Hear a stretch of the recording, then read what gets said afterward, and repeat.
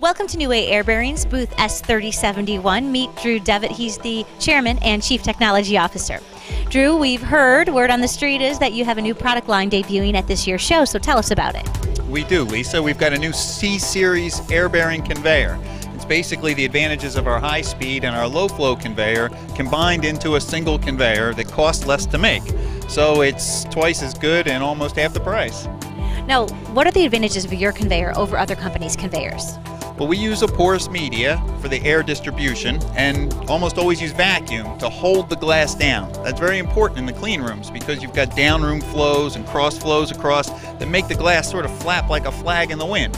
So to press it down with hundreds of kilograms of vacuum force and to hold it up so it doesn't touch with thousands of kilograms of pressure force from the porous media is to put the glass in a very safe place, much better than just letting it flop around on a waterbed of air. Now, you mentioned porous media technology, so a lot of your product line is built on that. What is the benefit to the semiconductor industry with that? Well, porous bearings are just easier to use. They're just simpler and easy to integrate into people's machines. And we have another new development. I'm going to pull it out here, Lisa. This is the airway. So this is just like a profile way. This T-brace, you just bolt it down and then you get this truck and you bolt something to the truck.